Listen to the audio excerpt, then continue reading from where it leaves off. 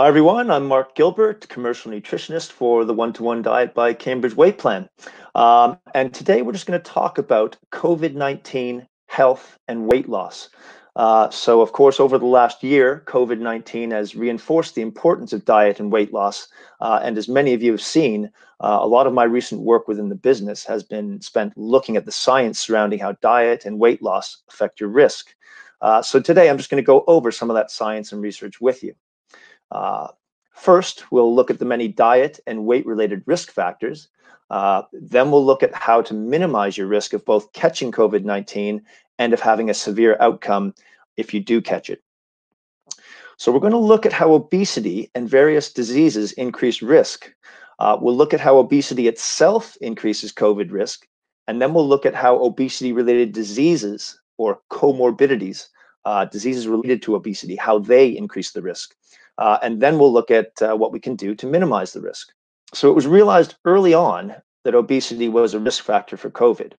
Statistics are changing all the time, but from what I've read and seen, and if you average everything out, it looks like obesity makes you about 1.5 times more likely to get COVID, and it makes you 3.5 times more likely to experience severe symptoms and disease if you do. So why does obesity itself increase the risk? Well, first of all, the virus enters the body through a receptor called the ACE2 receptor, and fat cells have a lot more of these receptors. So effectively, that means the more fat cells you have, the more potential entrances the virus will have into the body. It is well established that being overweight reduces immune function. Not only that, but the higher blood sugar in most obese people makes them more susceptible to viruses. But it gets worse than that because exposure to the virus itself further increases blood sugar. So this creates kind of a spiral of escalating blood sugar and escalating COVID disease severity. On top of this, immune cells called T cells are suppressed in obesity, and these cells seem to have a particularly important role in fighting the virus. Finally, obesity makes breathing more labored and difficult in those who contract the virus and impacts sleep. And both of these will further reduce immunity and make you less resilient. Let's look at these comorbidities, these diseases that go along with obesity. As we all know, being in a calorie surplus for too long, that is, eating more than you're burning off, more calories than you're burning, leads to obesity, but it also leads to the obesity comorbidities. It is not clear to what extent obesity itself or the diseases that accompany it cause severe COVID because there's so much overlap between the two. But the main comorbidities are the following: diabetes, hypertension, which is high blood pressure, cardiovascular disease, so diseases of the heart and the blood vessels, inflammation, kidney disease, and vitamin and mineral deficiencies. Interestingly, those with one or more of these diseases and or obesity represent the vast majority of severe COVID cases in people under 60 years old. Okay, so that was a pretty basic slide, but this is a very busy, comprehensive overview of the disease that are both associated with obesity and that increase COVID risk. Just to illustrate that it's very complex interaction. There's lots of things going on here. So what can we do to minimize the risks? Well, weight loss is the key, which means that if you're overweight, diet may be the most important factor in reducing your risk because you'll reduce your number of fat cells, you'll improve your immunity, and reduce all of the key diseases that are associated with catching the virus. Remember that complex diagram I showed you? Well, losing significant weight has a beneficial effect on all those things.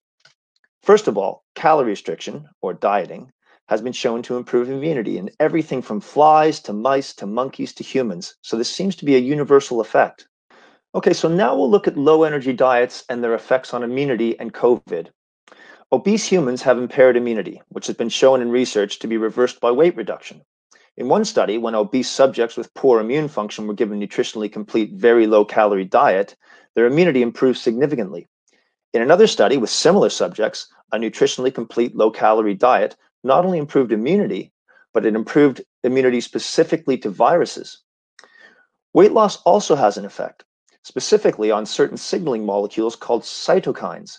And this is critical when we consider COVID because when the wrong kinds of these cytokines get out of control in a COVID patient, massive inflammation occurs. And this is often what requires emergency treatment and the worst possible outcomes of the disease.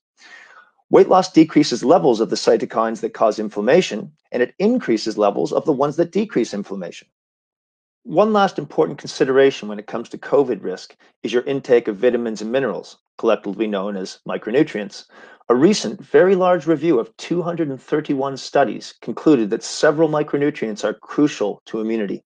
This includes vitamins A, D, C, E, B6, B12, folate, and the minerals zinc, iron, copper, and selenium, which the reviewers said play vital, often synergistic roles at every stage of the immune response. So they not only work individually, they work together to give you a better immune response. Of all the micronutrients, though, vitamin D is emerging as a potential game changer against COVID. Vitamin D deficiency is the most common nutritional deficiency in the world. In the UK, between 30 and 40% of people are deficient during the winter months. And that doesn't even include people who have unhealthy low levels but aren't deficient. The vast majority of research on vitamin D and COVID shows that low vitamin D is associated with greater risk, with the most recent paper showing a 7 times higher fatality rate in those with low vitamin D levels. This has led to a recent letter to governments and health workers globally from 120 experts and scientists urging them to increase recommended vitamin D intakes by tenfold to help fight COVID. Other important micronutrients are zinc and selenium.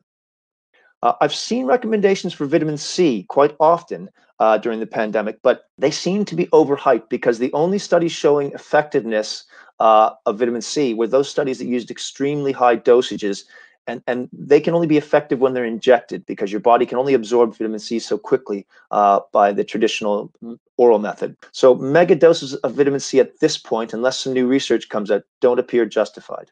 So in conclusion, obesity and its comorbidities impair immunity and increase COVID risk. The risk can be reduced by weight loss and a nutrient-dense diet that contains recommended amounts of vitamins and minerals, including nutritionally complete diet replacement food products.